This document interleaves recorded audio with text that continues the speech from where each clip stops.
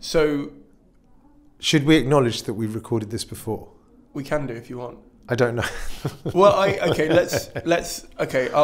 might mention it in the intro, but let's just say for the full disclosure, and I can edit it out if it doesn't need to be in. So for full disclosure, we did do one of these, and I don't know how you're looking at this, but I'm looking at it as you're kind of taking a directorial role on this podcast in a way. You've sort of thought about how it went. Yeah. I didn't actually listen to it, but I thought when we did, I just knew. I like the way you said, send me a proof copy, and you just went, nah, I'm not listening to that crap. Because I was thinking about it as you sent it, and I just thought, we've spent the interview, it was the end of the day, I didn't really think about what was wanted here.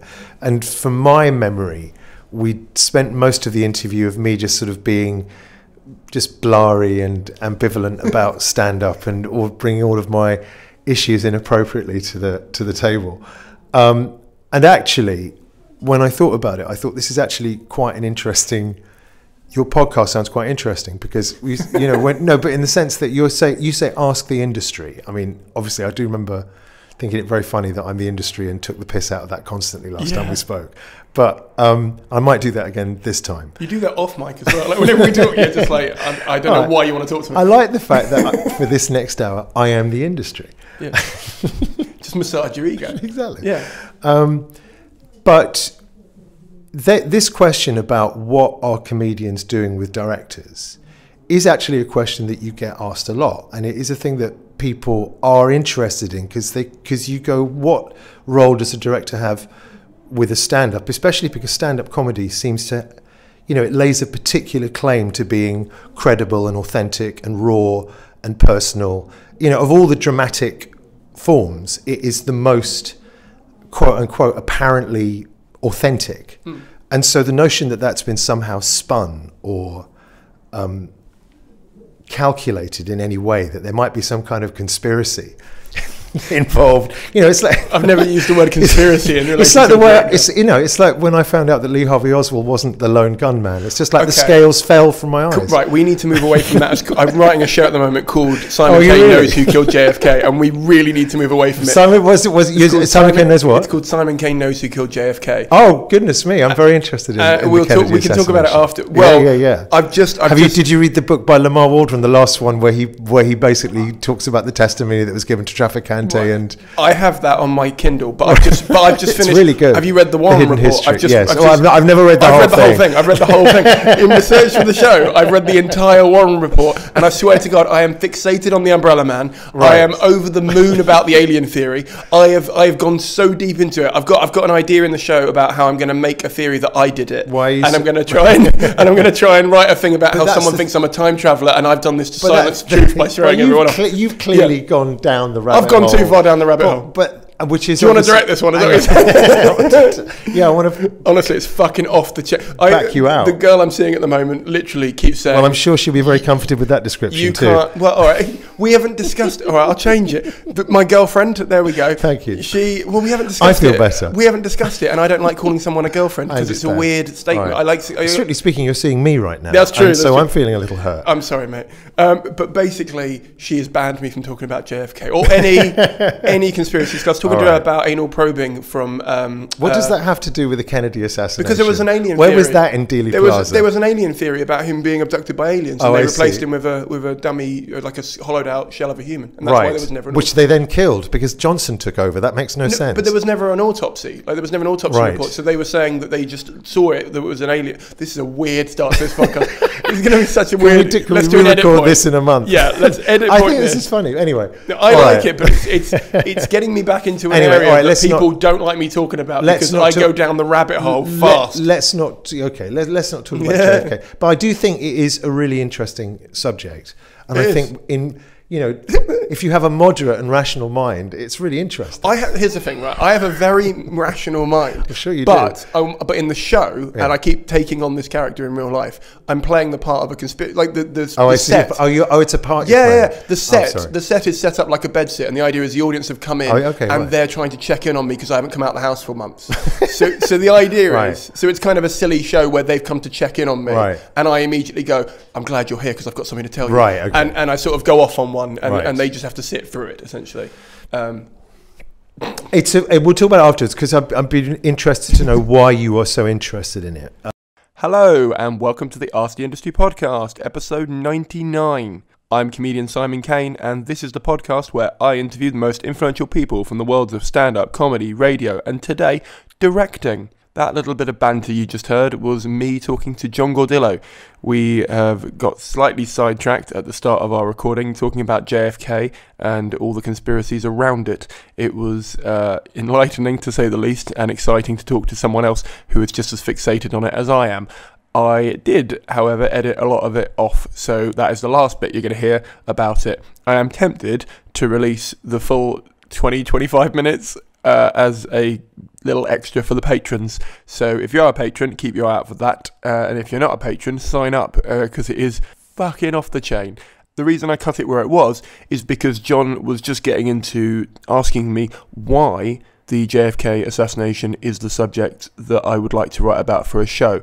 I should say that the show isn't my 2018 show, so if you're expecting to come to see me in Edinburgh or any point around the country at the moment, that's not the show you're going to see, unless it is labelled JFK. Like, if JFK is in the title, that's the show. Just don't get them confused, because I don't want anyone coming and being disappointed. But the interesting part for me was how he keeps asking the why. Why does that interest you? Why is that attracting you? Why is that idea so interesting to you? Which is something I really relate to in life generally. For me, why someone's doing something is way more important than what they're actually doing. And it was a great chat to get involved with him, but it also led us into a lot of stuff to do with his directing. Now, John is known as the Oracle of Directing. He has worked with comedians like Seann Walsh, Josh Widdicombe, Shappi Khorsandi, Dara Ó Briain, Michael Mcintyre, Reginald just to name a few. He's worked with people at all levels of the industry, and at the moment, he's currently working with anyone who would like to work with him. It's kind of a weird thing, we get into it in the podcast, but essentially at the Bill Murray Angel Comedy, he is doing sessions with people at any level of comedy to see if they can work together, to see if he can offer something and offer some sort of value for the work that you're producing, as he wants to find new talent. He wants to work with new and exciting voices. So there'll be a link for that in the podcast notes. If you think you'd like to work with him, or you think you'd like to book a session to try and work with him, that's definitely worth looking into, as they are limited, and I've done one and I found it really interesting. I found it honestly so fascinating and exciting to do that I can't recommend it more highly enough.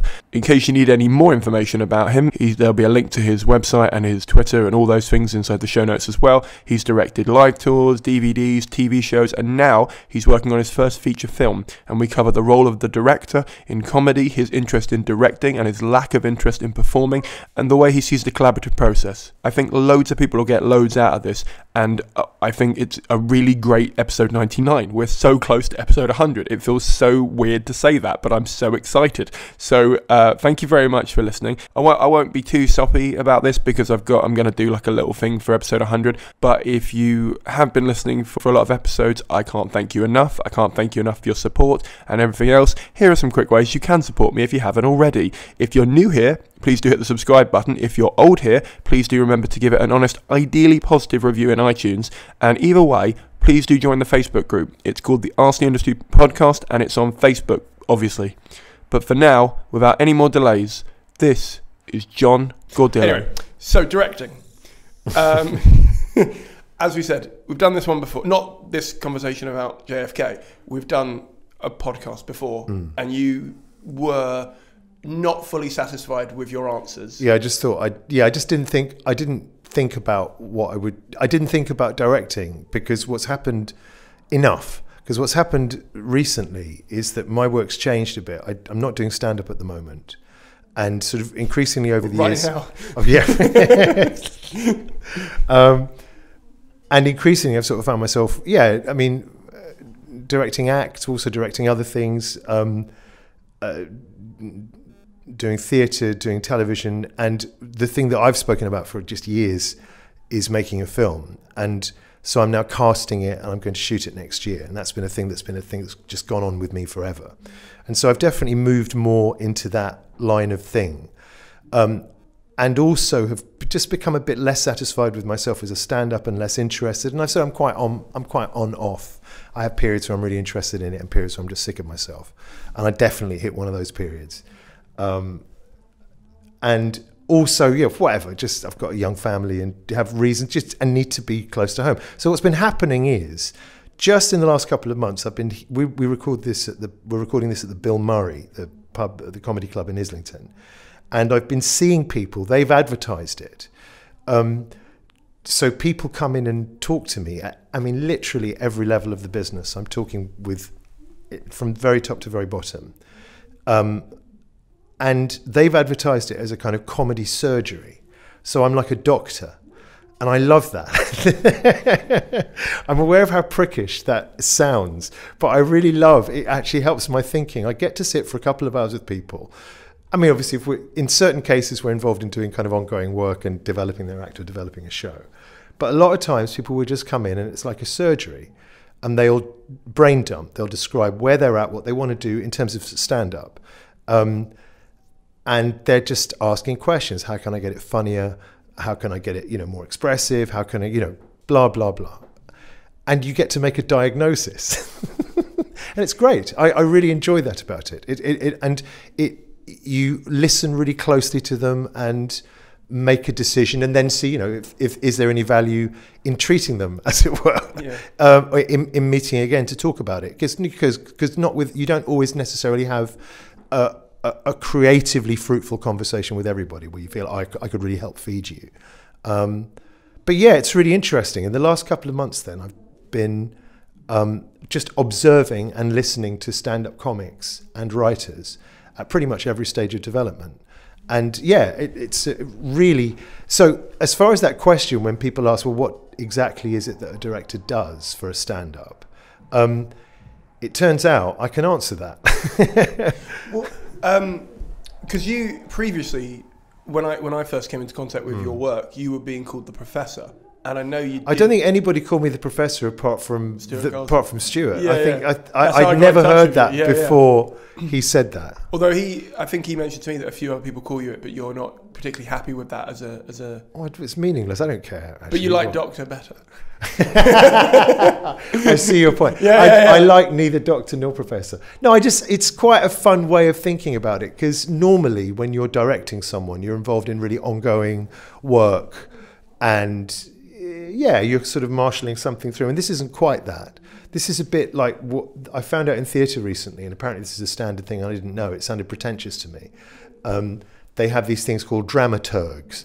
And a dramaturg is a person who literally has no responsibility for anything, but just sits in. You come and talk to him or her about your script and your production or wherever you are, and they just slag it off or not, and give you pointers on how to do it better. And that sounds to me like the easiest job in the world. And it's theatre, so it's not even like your advice has to be good. And so... Oh, wow! You don't know some theatre people listen to that. I'm joking. I know. But there is a chunk of what I'm doing at the moment that is actually a bit like that. It's just listening to, just doing that and offering arm's length advice. Well, okay. Let's just start back a step and go from here. So, say I'm a comedian. Let's go from here. I've never worked with a director before. Why would I need one? So there's sort of three categories of people I've worked out that I see doing this. About a third of the people I see are people who are looking to find their voice. They're trying to figure out who they are. And that work is quite fundamental. I mean, it also applies to people who have somewhat established but are looking to deepen what they do or don't feel they're firing on all cylinders. And so there's that. So if you're not feeling that your persona is necessarily in place, or that you're free in the way you need to be just to sort of bounce through your set and not have it be like a total intellectual in your head experience, then, that kind of work. Then there are people who are looking to develop longer work. They're looking to do an Edinburgh show, or they've got a set that they like, but they feel it needs structuring, that you need to find some heart in it. And in there, that's more involved, that's more ongoing work. That's where you help people really find the heart of what it is they're on about. And again, sometimes, though, it can lead to persona work, that you're making statements about yourself. So I think people need a director when they're looking for someone. A director will give you coherence, connections, find ways of helping you connect it and get you to somewhere that's bigger than and deeper and perhaps more satisfying and more human. It's as much about who you are in between the jokes as when you tell the jokes. Yeah, I understand what you mean. Yeah. It's like you can be as self-aware as you think you are. Like anyone can be really self-aware, but ultimately you'll never be able to judge yourself at the same level as an outsider person. Exactly, yes. Exactly what you said. Whatever it was. Well, no, okay, so those are the three types of people you deal with. And from those, I mean, it tends to be, and it's quite interesting, like what you find yourself listening for and what you find yourself going for, because there's such a gap often between people's sets, which can be quite pedestrian, and then how they are in the room when they're talking to you, when they're just alive and interesting and unexpected and funny. And very often I sort of find myself kind of going, oh, how can we get that onto stage? How can you get rid of the boundaries of the self-imposed or imposed by those sort of pillars that are there that say, oh, this is what a stand-up comedian has to sound like, and this is what it is, and I'll open with a bit about this and do that. It's like, come on. All of that stuff is the enemy of comedy. It's not funny. And there's a real limit to how far that gets you. That school of comedy that points out the most, as there is, schools, it just seems to be really common advice where you see people coming out of stand-up courses making the most obvious jokes about either their ethnicity or their size or their whatever that is their alleged USP, and missing just how glorious and nuanced and just fun and alive they are when you're in a room, them talking to them. I've had a couple of people lately. I used to think that I think stand-up courses are good in the sense that they help people express themselves. And if they teach you how to write jokes and to remember to put the funny word at the end, all of that's good. But I don't know that anything else about them is valuable, in the sense that I think that the advice... I've had a couple of experiences recently where people have told me advice that they've gotten. There's one person that I saw recently who is European, is from non-England, and is overweight. And those are the least interesting things about this person. But this is where the advice has been to do their act, to focus it on being from this particular European country and being overweight, and have that be the filter that life gets passed through. And meanwhile, this person sitting in the room telling me really fascinating, vivid, potentially hilarious stories about their confused sexuality, how they come from a weirdly liberal but fucked up background that is austere and of this country, and how they are the most normal person in this family and yet the one who is treated like the weirdest, and whatever. This person just told me this really fascinating, very funny, very messed up story, and I'm going, you should do that. That's just get us into that. And then this person telling me, well, I was advised that nobody would be able to relate to it, but I was advised to do jokes about being from this European country and fat. And this sent me apoplectic, because you go, the notion that just because somebody has a unique but slightly hard to explain, but will take you just 10 seconds more to give the information so you can get us into a genuinely specific and defined view of the world, the notion that people won't be able to relate to that person's story is all about feeling rejected by your family, feeling jealous of your siblings, feeling all the things that everybody feels or understands. It's completely universal, and it's utterly unique because it's come out of that person's life. And to hear the kind of advice, oh no, don't touch that. Nobody wants to hear about that. That's exactly what people want to hear about. The job is to lead the audience by the hand to that, and that is really properly funny, because the other thing ain't going anywhere because everyone's doing the other thing. I think the last time we spoke, I told you about a gig I did with, and I won't name who they are, but a very we're being very careful in this conversation about not naming people. you do know that everyone's playing Guess Who in the background of this. Right, going, sure. I bet I know who that was. Yeah. But no, I did a gig with a very high up name who went off script, and they started I know this story. You told me. They started talking about how they get really anxious when they got to do TV work and stuff. And I was sitting there going, yes. And it was the first time in their set, because I'd seen their set a load of times. And I was like, I know where it's going. I'm a bit bored by it, because you are after hearing it a certain number of times. And then I was like, where's this going? This sounds interesting. You very rarely hear someone who's done panel shows and things talk about being anxious on panel shows.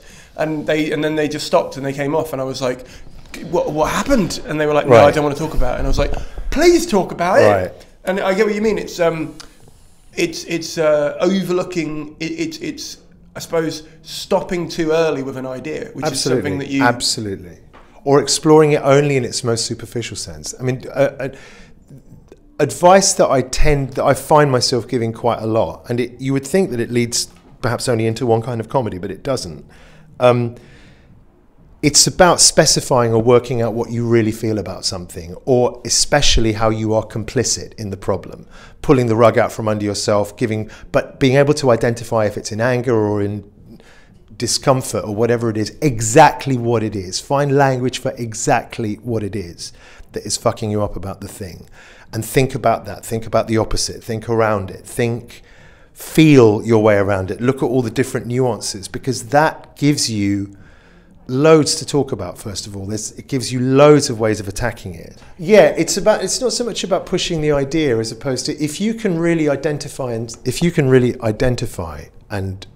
specify where you stand in relation to this idea, what it is about it that attracts you or messes you up, you will naturally find ways of extending that idea. Because what you're really doing when you're looking at an idea is you're exploring your many reactions to it, or the many tones that you have, which means that you have to be quite self-aware. You have to be very aware of your own absurdity and your own stupidity and your own emotions, because you have to be able to somewhat separate from that in order to play with it, because that's the quality that binds all your stuff together. It's just that sense of play and fun. But anyway, I think it's about looking at how you feel. Because from there, that's what tends to make me, if I'm pissed off about something, it tends to make me want to find ways of vocalizing it, get the emotion out, try to figure out what the words are, why am I having this reaction to it. And I think, anyway, that's the fun. And the more specific you get with everybody, the more interesting they get. And that's a universal. Definitely. And the more original and the more intimate and the more connected and the more surprising, and that's what you want. And that's comedy. That's what comedy is anyway. Yeah, totally. Well, let's quickly knock out the basic questions, and then we can get deep into the ideas. The questions that pretty much everyone's going to be asking listening to this. Where, okay, so you said you see people at all levels. When ideally should someone come to see a director? I don't know. It all depends what you want. If you don't know what you want, I can't help you. But if you know that you're looking to find your voice, you know you're looking to progress to 20 minutes, or you know you're trying to go from being, you want to make a narrative-based show, for example, then I can help you. My feeling has been probably it helps if you've at least got a few gigs under your belts, because you can at least process the sensory thing of coming off stage and figuring out how just all of that affects you and how that affects your writing, just to get a bit of bone sense about it. But having said that, somebody came to see me who'd barely been on stage at all, and it was really rewarding in terms of trying to identify the essence of someone and why someone's potentially funny and what they could take on stage with. So no, I don't know that there is any ideal time. The only question is can this director help you? Because there are a bunch of people doing this, and I guess they will have different skills and offer different advice. How do you direct someone without taking over their idea?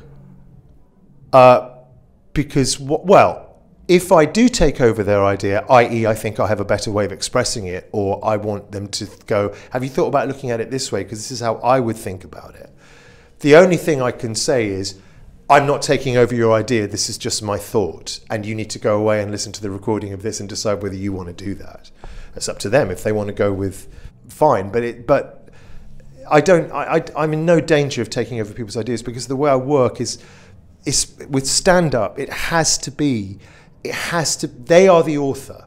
They may need someone to help tell them or to shape the mess of their ideas, and they may need someone to tell their story for them, but they have to tell it.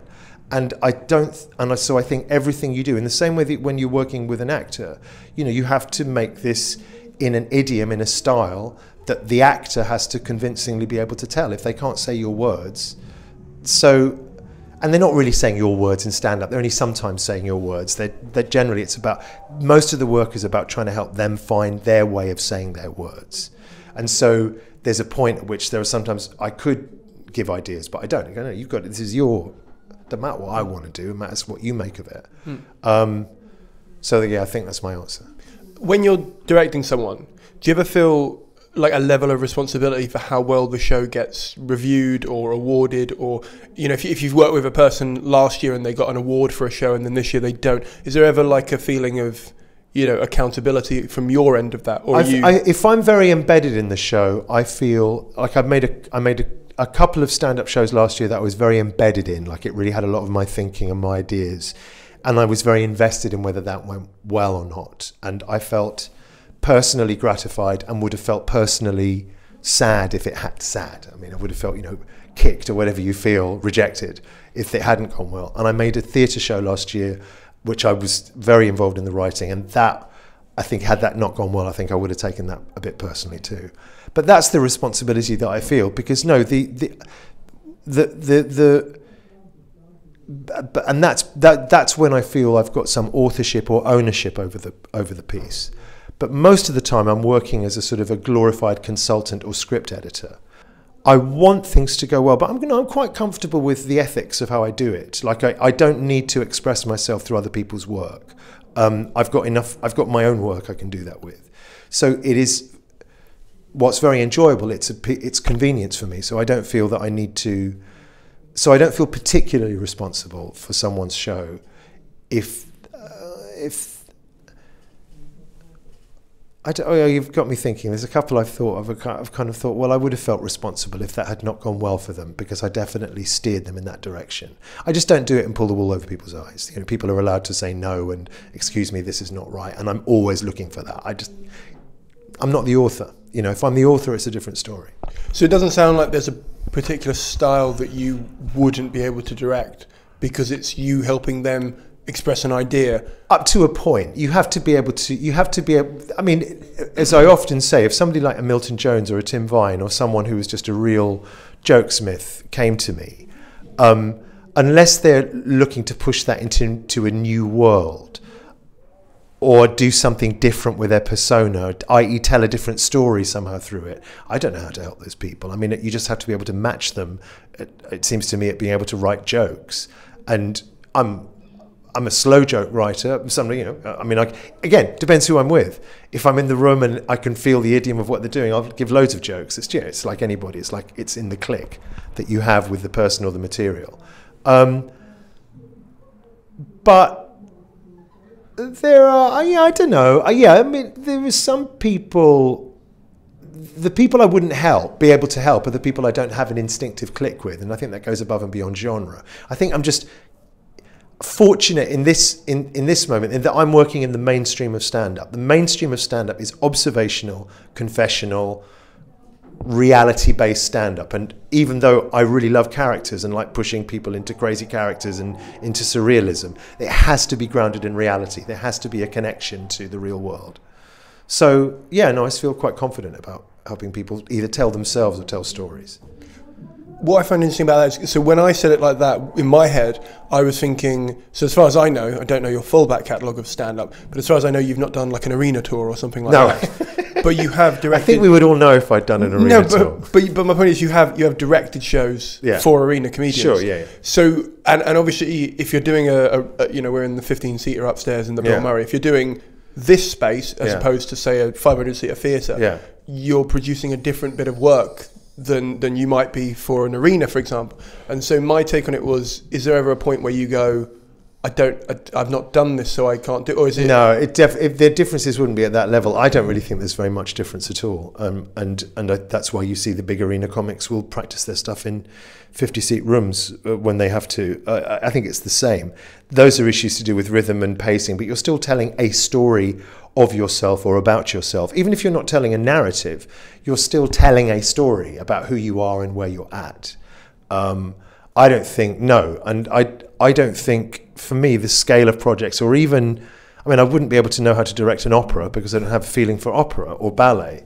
But I'd happily, you know, there's not much else would bother me because it's just storytelling. as long as you have a sense of what the tools are. And the thing in stand-up is you are working with a very limited set of tools as a director.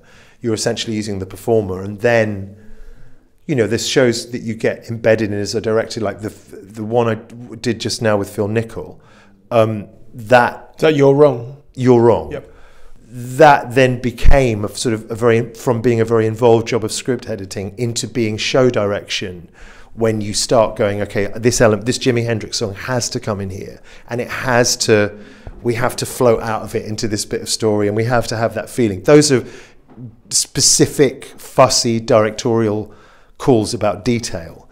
And that, to me, is directing. Like, that's why the writing is directing, because those details are in the writing and how you choose to sequence or order a story.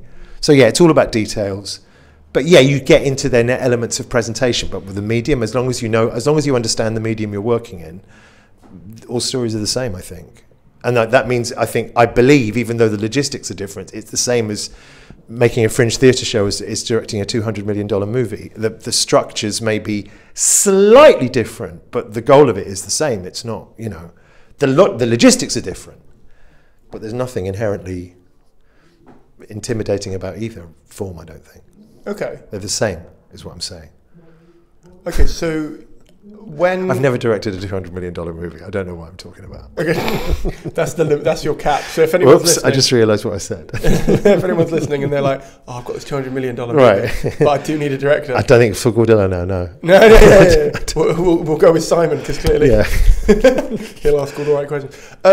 Okay, so when say you're working with someone for the first time who has never worked with a director, are there any misconceptions about what you actually do that they come with, or that people frequently come with? People don't know what it is. I mean, people just kind of go, do I need to bring material? Do I need to prepare anything? Yeah, I asked you that. And I go, it's up to you. I mean, I take a very simple, I say just brain dump, whatever it is. I say all roads lead to Rome. If you come in and you want to do a little bit of your show for me, I'll sit down and I'll just be listening to you and looking at you. I'm just looking for who you are in between the jokes. I'm just looking for where the fun in you is, where the spirit, the play, the vulnerability, the thing about you that's a bit wrong, or that doesn't quite fit into the adult world, or that is slightly at odds, or the child. Like, what is the spirit? What is the fucking funny thing about you what is the sweet thing about you? What is the thing that draws me to you, makes me like you? Because I have to like you. I can't laugh at you unless I like you. And that in itself is a thing that shouldn't be corrupted, because, you know, you can't make someone like you. You've just got to be likable. You've got to allow the audience to like you.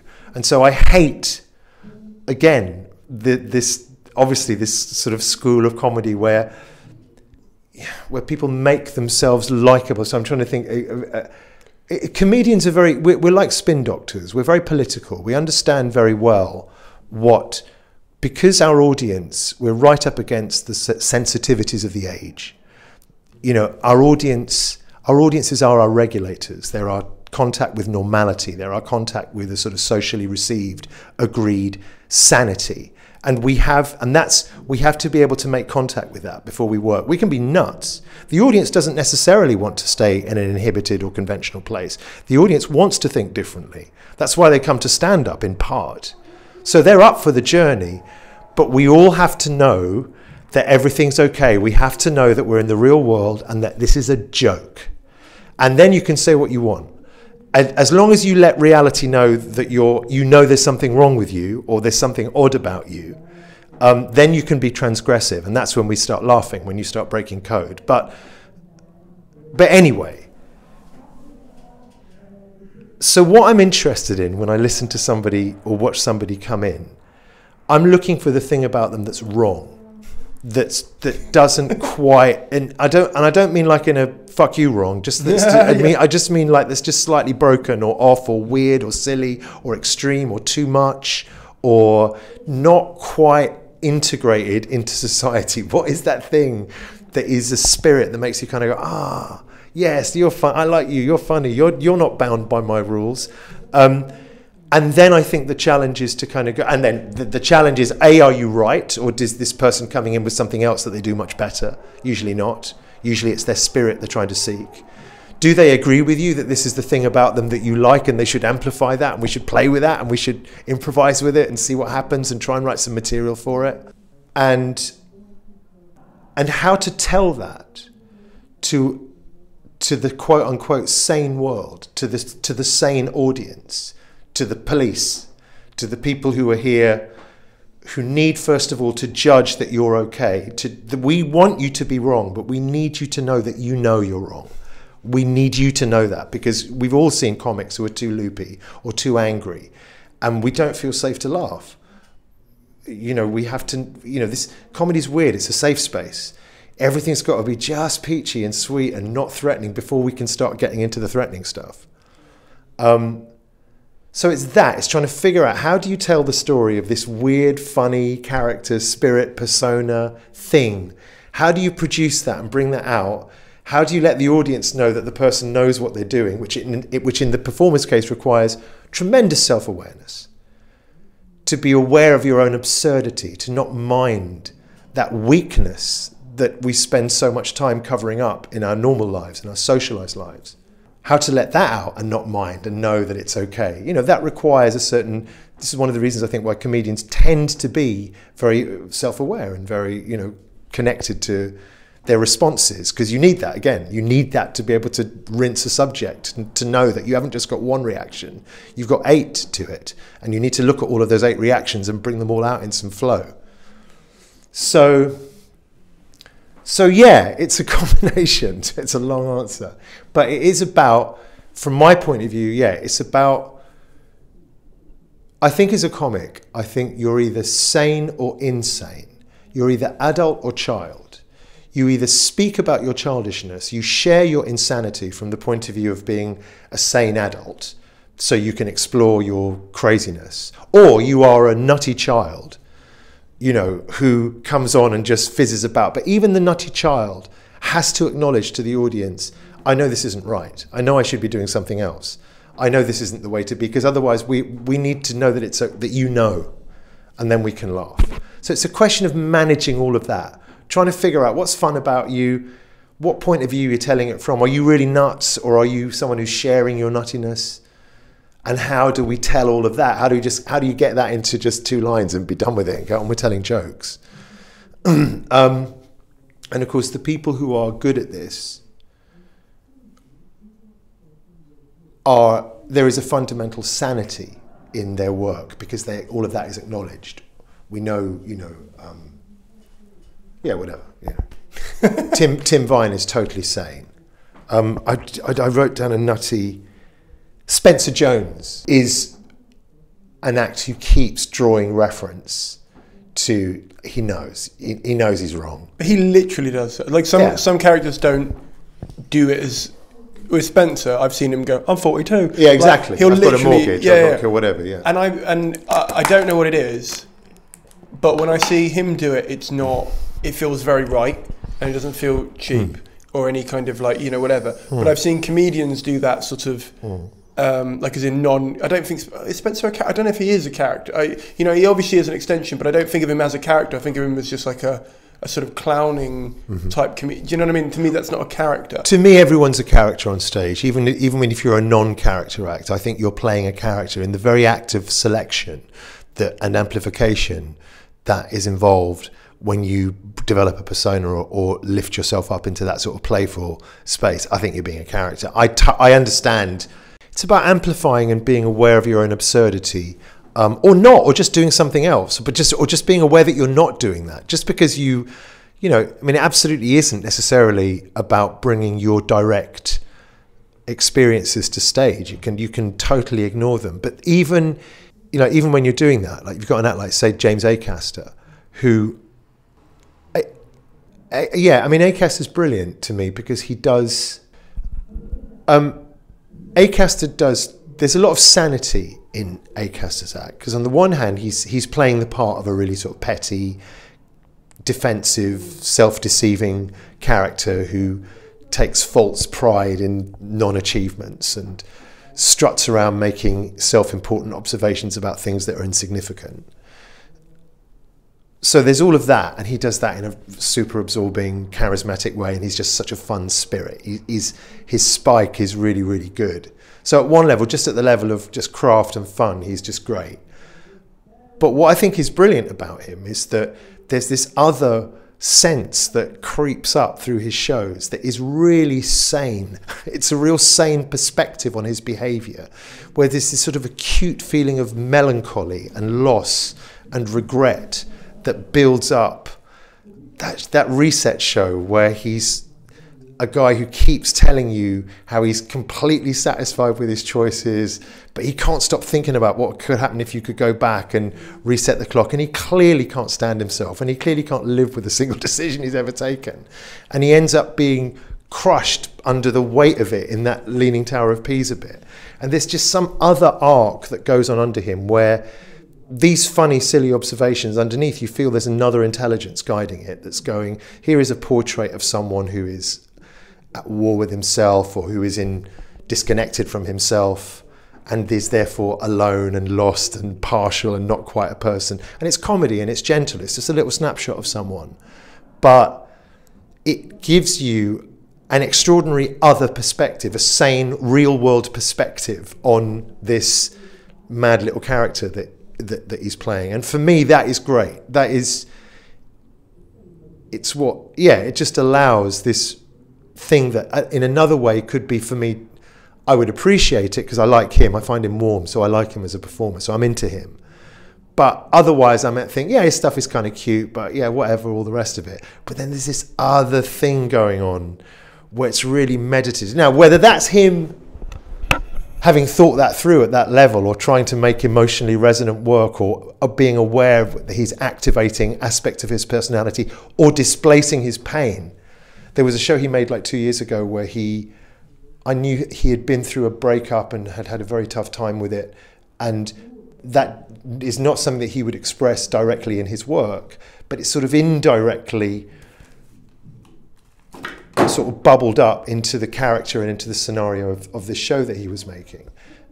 Whether that's him, a performer or an artist, working through their issues and putting them into their work, I'm not sure that it is actually. I think it's more likely somebody just using those feelings and recognizing that there's an electricity or an energy there and putting them into the work, and that way, because that's what you're into. Because I don't think this work can ever actually be therapy.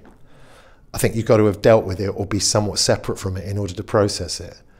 But anyway, I find that connection. Anyway, all I'm saying is, like, I don't know what I'm talking about now, but I think it's but what I'm saying is I think his work is really sane, and I think he processes and is aware of quite a range of his emotions and feelings, and he processes them and puts them into his work in an intelligent and really interesting way that gives it depth.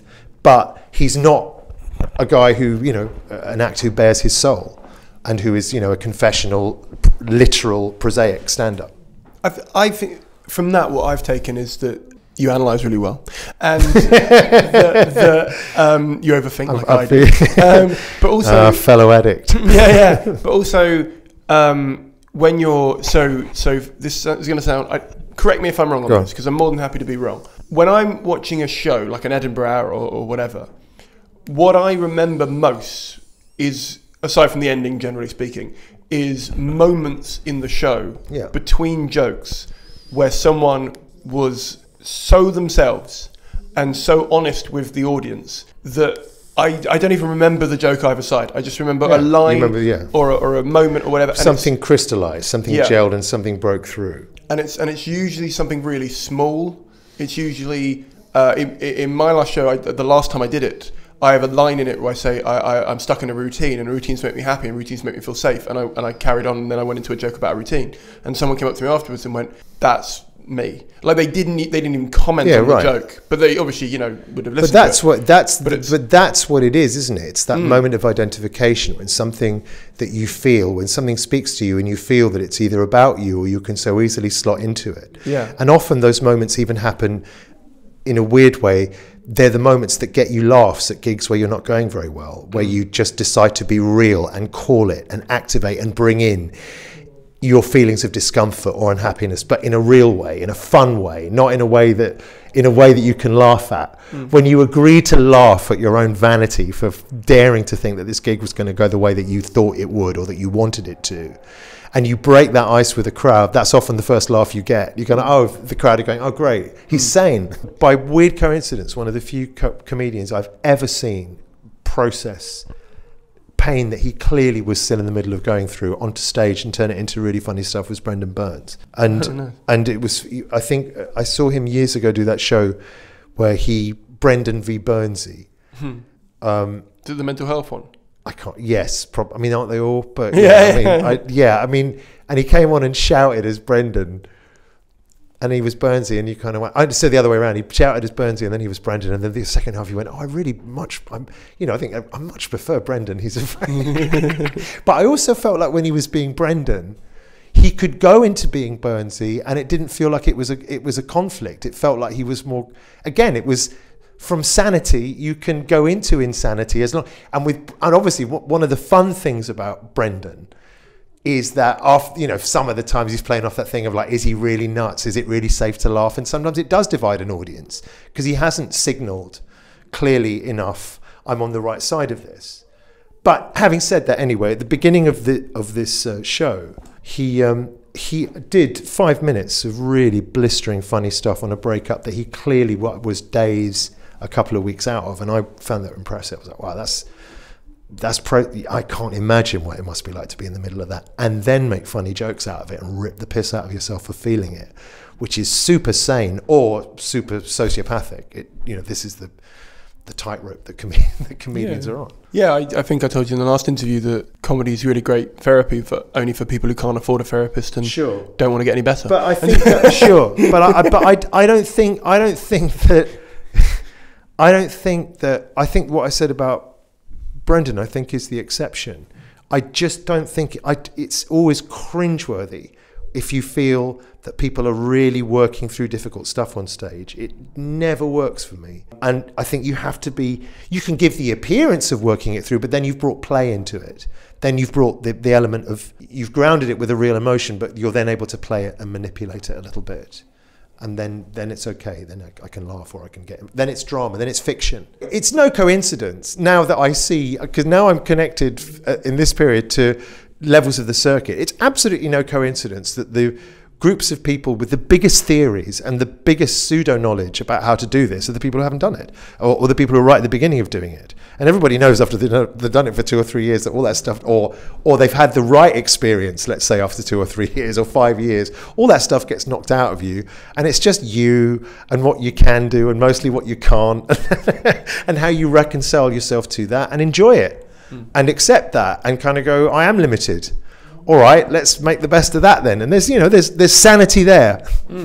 Because a lot of people there, so they'll sort of do maybe a split show to start off with, going to Edinburgh, maybe 3 friends, and then do it maybe with one person, so you do slightly longer. And then some people do maybe a 40-minute thing to fly under the radar, which is still a bit sneaky, but I like it. And then people do an hour generally. Generally, that's a common narrative. And I'm aware that some people's first show tends to be maybe their 3 minutes to build to an hour. And I think it was in the last pod, but we've definitely spoken off mic about how you said that all hour shows are a story, even if you're not really telling a story. Yeah, there's a progression of something thickens. Time has passed. Something needs to thicken, or the stakes need to get higher.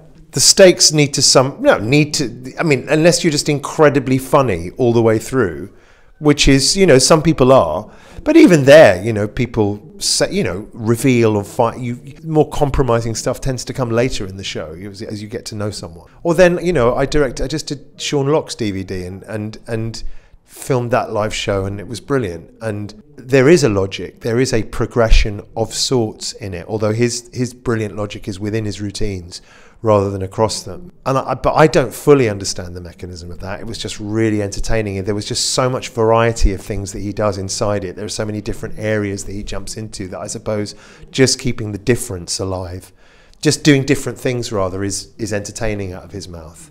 And then he definitely, you know, obviously quite rightly closes on a couple of routines that are really designed to try the audience's patience. And that's quite risky and fun and higher stakes than some of the other stuff that he's done. But yeah, there are some people who defy, or I couldn't put an instant literal, oh, well, that's the story Seann Walsh is telling. I don't actually know what story he's telling, but I know he's telling one because he's definitely moving me and keeping me involved. I'm not bored. Yeah, I think for me, a lot of shows I go and see, they sort of start with, this is what the show's about, and then they end with, this is what the show was about. And then you look at, and if I was to sit down with the script, there'd maybe be 30 minutes in the middle there, which is nothing to do with either end of that. Yeah. But it's really good and it's really funny. Yeah. And I think, I mean, there are some really amazing theme shows I've seen over the years. Yeah. But I think a lot of the time people get too bogged down in, I've got to stick to. Totally. I said the show was about onions. I'm completely against. So far, I've yet to hear any stand-up that I think should even mention the word "the show." I don't think that's what stand-up is. I think stand-up is in the main, unless the joke is you're making a show, unless you're discussing it from the point of view of being funny about it, or you're looking at what's messed up about the fact that you're saying that, in which case say the show and let's make some jokes. But I think most of it is, this is my life, this is where I'm at, this is what happened to me, I can't get it out of my mind, I'm going to tell you about it. But I think it's direct shared experience is, for me, is the default where stand-up should be. There should be a less sense of show or construction around it at all. Construct the hell out of it, just don't tell anybody what you're doing. You know, it's not don't do the work, but don't announce it. Who cares about some sado in a room that you haven't even paid to get in to see talking about his or her show? Oh, getting really aggressive. You're doing mad eyes. Oh, never mind. No, never mind. What? I'd had a flat. No, it doesn't matter. This is not connected to what we were talking about, so we don't need to get into it. Okay. But I'm not into people talking about shows or what they intended or themes or anything like that. I'm in favour of getting on with it because that's what you do. You work with quite big names. Like you said, you've worked with people at pretty much every level of the circuit. And in particular, a lot of sort of, like you said, you work in the mainstream, so a lot of household names that we won't list off now, but pretty much, let's put it another way. If you've watched most comedy shows or you know, you've been given a DVD in the last couple of years, most likely you've either worked with them or have had some sort of connection with them. Possible, yeah, maybe half of them, I don't know. Yeah, some sort of connection, sure. Do you, because your name doesn't quite have the same impact in that. I'm trying to find a nice way of asking. Not quite, you're right. Yeah. Not quite, though. No. I mean, I think it could look good on a DVD, don't get me wrong. But I'm wondering, well, maybe a Netflix special, let's do it that way. But I'm wondering whether you ever whether there's a frustration in your peers and the people you're working with.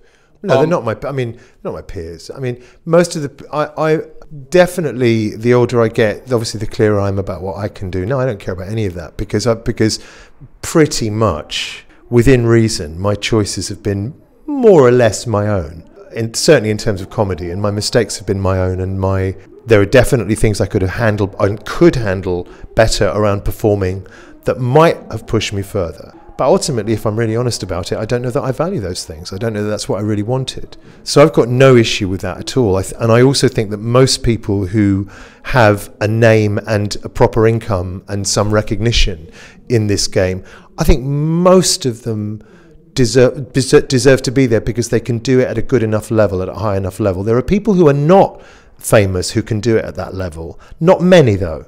You know, obviously we understand that this business is increasingly prone in the last 20 years, 25 years to fashion, to sort of trends in other aspects of youth culture and marketing and so on and so forth. It is not just about how funny you are, it's about how cute and funny you are, or how demographically appealing and marketable and funny you are.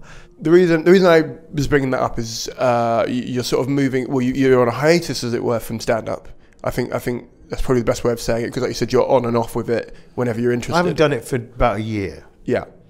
And that's so you can focus on other things, but also in particular your film. Some personal life has definitely pulled me this way. Yeah. But it's basically so I can make this film that I've been going on about for too long. Yeah.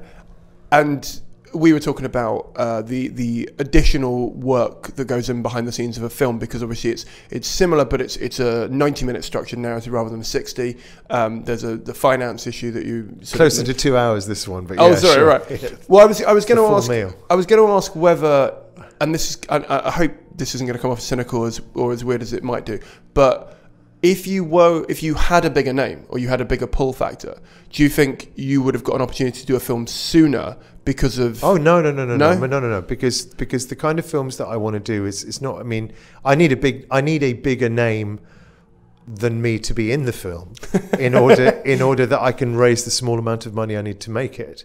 But no, my inability to direct and write a film up until this point in my life has simply been down to my inability to have enough emotional and psychological maturity and will and connection to be able to do it as a person, and the intelligence and the drive to do it. I just, I'm a phenomenally late developer. I've got flashes of goodness, but it's all the pieces haven't really settled for me until being in my 40s, and I'm no longer in my 40s. But that's when things started to sort of settle and become a little less intimidating or problematic to me. So no, the reasons I haven't made a film, it's like all that stuff that you mentioning in terms of, how do I feel about not being a big name or anything like that, or how do I feel about being around big names, those things would have been an issue for me 20 years ago when they mattered to me, but they don't matter. It matters to me to have a name in what I do, but it matters more to me to be able to do that in a way that I can respect and live with. And for me, that's making a film, and making films. I'm writing another one, and the assumption of the rest of my professional life is I'm going to be doing this now, and I'd love to do stand-up as and when I feel confident and wanting to do something with it and have the space in my life to do it. But this seems to me like a better use of my talents and abilities. And certainly I'm a better director than I'm a stand-up, no question. I can bring more of myself to it. I'm able to think much more fluidly around, all sorts of problems. It's just, I'm comfortable there. Mm. And this was in the last pod, but we were talking about how you feel more comfortable doing a narrative over sort of 90 minutes to 2 hours than an hour. Well, I don't know. Because I haven't had enough experience of that. But I certainly feel that what I'm really interested in and what I love, I haven't done this, so we'll see. I've only written a couple of things of that length. But we'll see whether I can hold an audience, especially, once you get 100 minutes in. It's that... But there's definitely a thing. It's the awkward 40-minute mark in an Edinburgh. Right, exactly. Yeah. That it's actually but it's actually what I find interesting is, and it's where I do find things like Edinburgh Hours less satisfying or substantial. I don't really think you really can create really good arcs over an hour. Like a show I did with Mark Steele a couple of years ago, which had a real narrative arc where he was tracing his genealogy and had discovered who his true parents were. Even that ran bloody an hour and 25. I feel the three good shows that I've done in Edinburgh, I've just about crammed one of them into 1 hour 10, but they're all 80-minute shows. Like to arc in a satisfying way and bring the balls down. So what I like, and there's no equivalence for it in the quote unquote Edinburgh hour. I like the feeling you get when you're 85 minutes into something and it's not over and the balls are coming down in a certain way or things are wrenching in a certain way. And there's just a cumulative time spent at the coalface just with the thing, inside the thing, that's to me is a more enjoyable and rich and meaningful experience than being 50 minutes into a stand-up show that's about to come down. Yes, I just personally like that other thing. I think you can do, as a viewer, I enjoy that more. I think more can be done in that space. And that's what I obviously plan to do as a maker of those things. Whether I do or not, we'll see. But do you find, and correct me if I'm saying this wrong as how you actually feel about it. Do you find as your interest, as you put it, in stand-up declines, your interest in directing increases, or is it that they both go together? And no, my interest in directing and storytelling it increases, but weirdly, no. The only thing that declines is my interest in doing stand-up. I don't feel the necessity to be the person effectively limiting quite a good brain. In terms of, that has always been my problem, has been to do with my limitations as an individual performer. That I have better ideas, and I think my ideas and my shows are better than me in terms of, what I deliver. That's, whatever. I don't know how much self-hatred there is in with that, and I don't care, to be honest. I've made my decision. I'm comfortable with it. But the truth of it is that my interest in directing and storytelling has increased, but also my interest in stand-up itself has increased. I find, weirdly, by the fact that I don't have to sully these pure thoughts by having to do it and face my own failure inside it, I actually really connect with the purity of stand-up at the moment. I really love finding funny things in people, and I'm surprised, given how into story I am and into context I am, that I keep pushing people to be funnier and going, this ain't funny enough, we've got to make this funny. But for me, the way of getting it funny is to let's go a bit deeper, let's kind of find out what's come on, let's get you out your box a bit, let's get you on the back foot, let's see what's going on, let's have some fun. So, but it is all in service of telling this bigger meta story, this bigger story about this spirit that doesn't belong on stage, yet is somehow on stage, entertaining people in their sort of pathetic way, and just the glorious, vulnerable sadness of a clown and the tragedy of it. Yeah, all of that is, but to me that's all about, that's like, in most of the time, being funnier is to tell a better story. Because where are you going for your laugh? What are you making me laughing at? You've got to be revealing new depths of yourself, new insanities in your thought process, new ways of, ridiculizing yourself and being foolish. And also, being truthful, slagging things off that need to be properly slagged off and identified and said for me in better language than I can think of. That's what I want. So that's all good storytelling to me anyway. Yeah, I think, I've seen comedians do really good 20-minute club sets with stories. Most of the time I don't see that. Most of the time I see it as just a load of jokes. It's not about it. It should be a load of jokes. It should feel like a load of jokes. Yeah. Which is fine, because that's literally what you're being commissioned. You don't in stand-up. You really need to have a really good excuse if you're going to stop and tell people about something that happened to you like a while ago. You really do.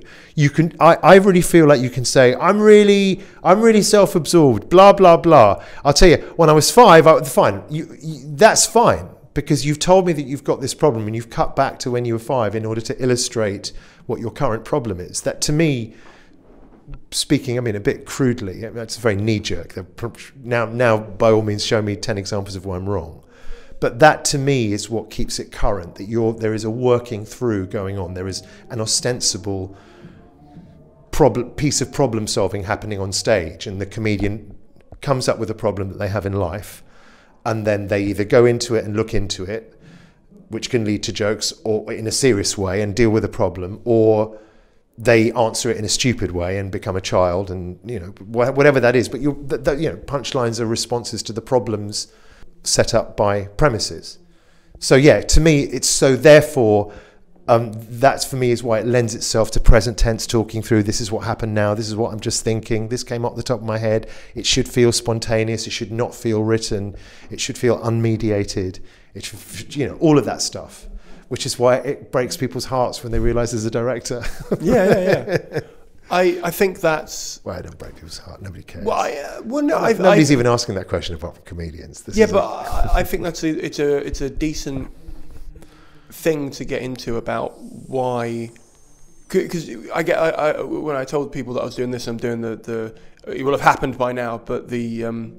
day of panels and stuff. When I said I was having the directors on about that, most people's questions were like, how many people really use directors? Why would you use a director? This is going to be like your creative expression of yourself and your hour and stuff. And I go, yes.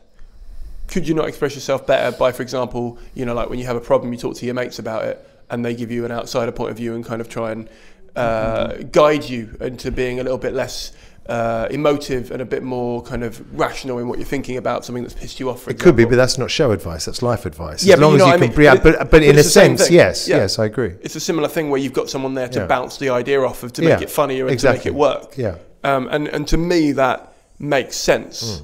And it makes sense why a lot of people might need it. But I suppose my sort of very close to the end question would be, do you ever have someone where you go, you just don't need a director? Oh yeah.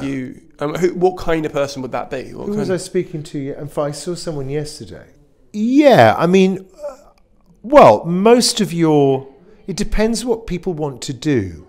I think most stand-ups who are successful and doing well don't need a director in the sense that they need anyone to help them be funnier or find their voice, or even articulate their process, the way they write jokes. Normally that's up and running and pretty good. I'm working with someone at the moment who's a household name, and their show simply needs script editing. It needs reshaping, and it needs slightly repointing in terms of being clear about what the show's really about and from where is all this stuff coming. And a lot of the advice that I sort of tend to give is actually funneling into here and bringing this person to kind of go, no, be this, let us know what you feel more. That's where the fun is. You caught in this situation, it's what's funny. Just let it go. Let yourself go crazy a bit. Enjoy it. We'll laugh at you. But they don't need a director in terms of, finding who they are. Shows need directors.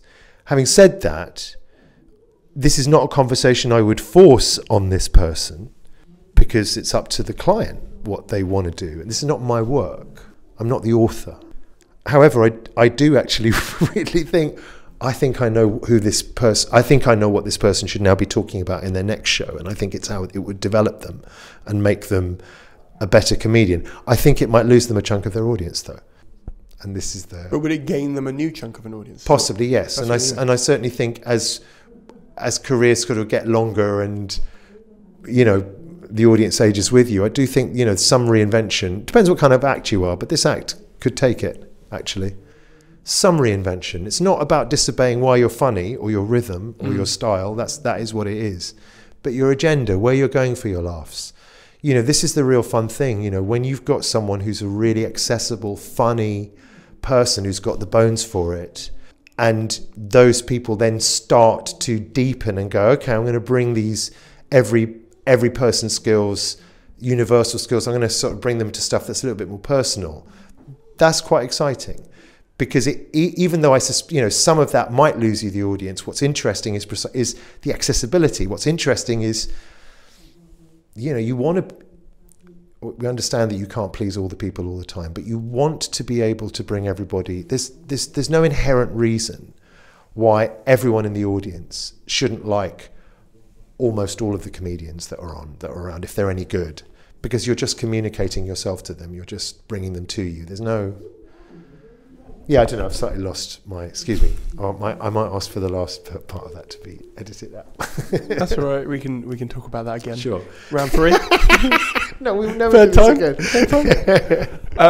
The last question was going to be if you had one bit of advice for someone who was interested in working with a director but wasn't sure where to start with even finding one, let alone what to do. Well, what would you... Finding them is not hard. You just ask your colleagues on the comedy circuit who they've worked with or who's around.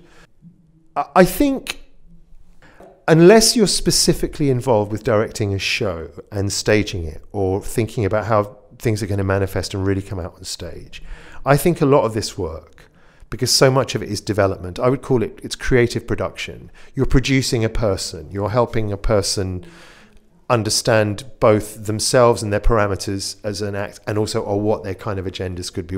You're looking for stuff to feed the persona, and then can you make that interesting? How can you obviously. I mean, do you have collaborators in your life? Are you asking questions of what you're doing?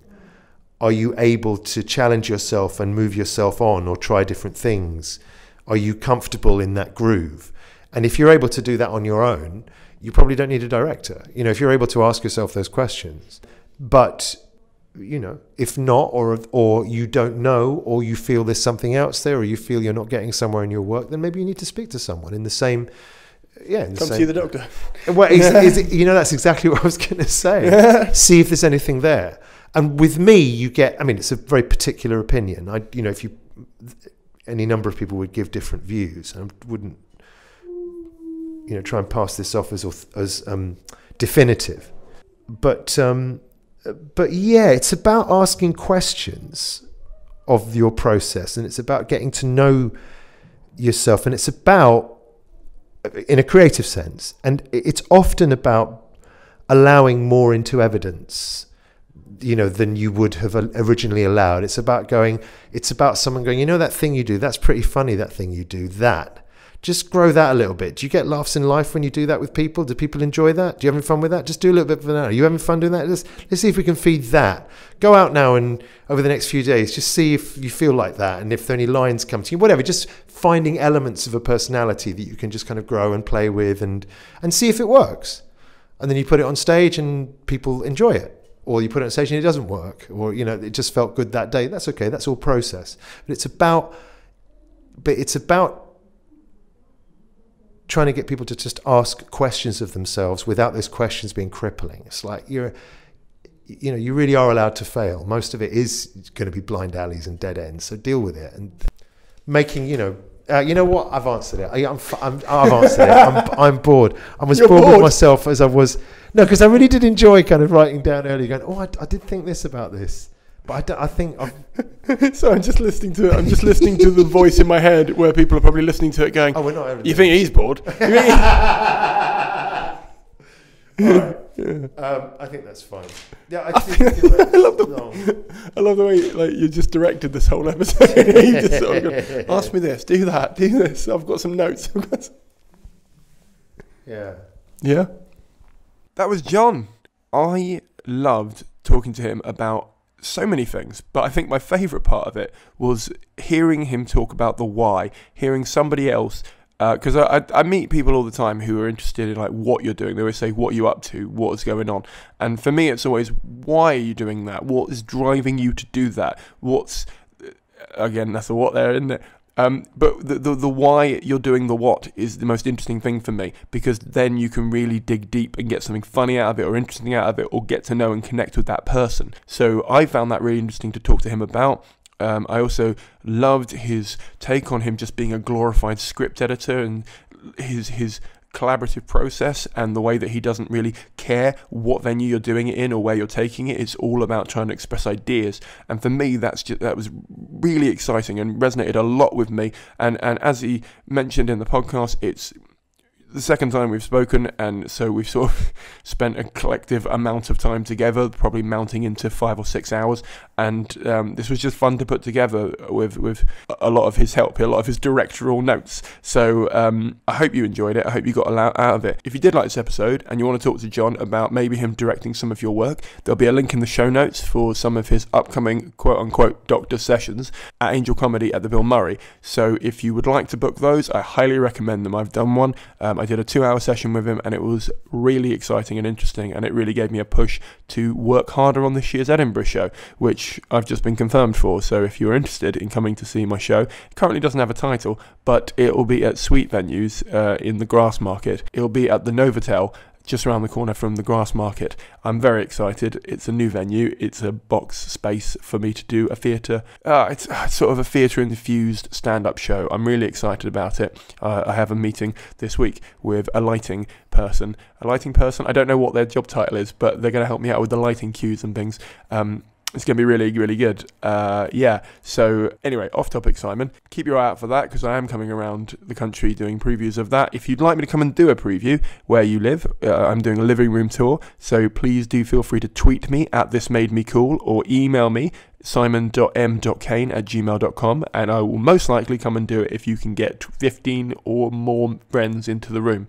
So just drop me a line, and if you want to negotiate where and how and what, just and why, of course, don't forget the why, just message me and we'll talk about it. If you're a promoter or you're a comedian and you're putting on stuff at your local club or your local venue, whatever it would be, just give me a message. I would love to book in some more previews of this, and honestly at the moment I'm not doing tech run through previews, so don't feel like oh, my living room doesn't have a lighting rig. That's not a problem. I'm doing run-throughs of jokes in living rooms, so you don't have to worry too much about that. But do send me a message. I want to quickly just plug some other episodes that you might like if you like this episode, actually, because I feel like it's a good idea to recommend some others. If you like this episode, I'd check out Milton Jones. We discussed his writing process, how he's written books and tours, and how he develops shows, as well as Jonathan Pye, and how he collaborates with Andrew Doyle, and how that's impacted on the character, and how that helped grow the character and grow the ecosystem around Jonathan Pye, which is the satirical comedy creation that he plays. I would have a look back, just going back through some of the episodes. We've got 99 episodes, guys. There must be other episodes you'd be interested in. So go and give yourself a download, and please do support the show. If you're new here, please do hit the subscribe button. If you're old here, please do remember to give me an honest, ideally positive review in iTunes. And if you can, please do give me a donation. We're at episode 99 now. If you've still never ever given a donation, and you've even enjoyed 5 episodes, chuck a $5 my way, please. It would be massively helpful. Genuinely, I don't really want to go into the costs and how hard this show is to put together and the amount of time and effort that goes into it. With this one in particular, we re-recorded it twice, which has obviously taken up more time than normal. So honestly, if you can afford to help me and chuck me a quid, or even become a patron and donate from $1, which is 80p per episode, even for a few months, that would be really helpful and really appreciated. So if you like this and you value this and you want it to go forward, please do. Also, if you're going to become a patron, remember this: if you give more than a $5, you can get a free copy of my book, a digital copy of that, and also you will get 3 copies of the Leg Up Day, the Edinburgh Fringe thing that we did the other day, which was with a load of venues from the Edinburgh Festival, a load of PRs, and a load of people who do show production, including John himself. So if you want more John Kent, or what, I can't speak right now. If you want more content from John, please become a patron, and you will be given it as part of your patronage. That would be amazing. The Ask the Industry podcast is a Fruit That Got in Gravity's Way production for the internet. All elements were created by me, comedian Simon Caine. Thank you very much for listening. Thank you very much for subscribing. And thank you very much for rating and donating if you do. I'll see you all in about 14 days' time. Bye.